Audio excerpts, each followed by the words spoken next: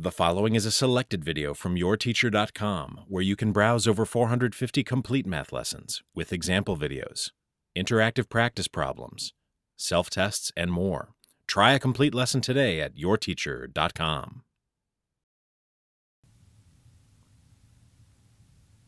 In this example, we're given the quadrilateral ABCD is a parallelogram, and we're asked to find its area. Remember that the formula for the area of a parallelogram is base times height.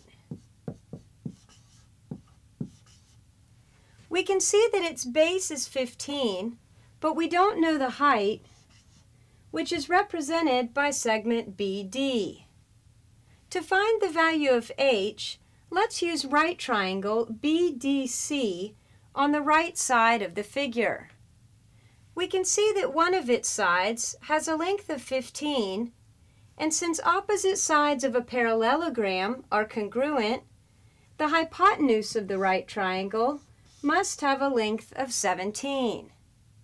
Now we can use the Pythagorean theorem to find the value of h, and we have 15 squared plus h squared equals 17 squared.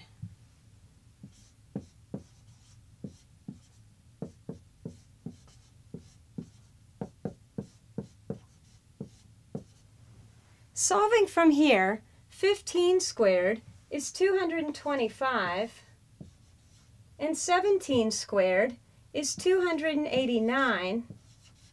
So we have 225 plus h squared equals 289. And subtracting 225 from both sides gives us h squared equals 64, and square rooting both sides, we find that h equals 8.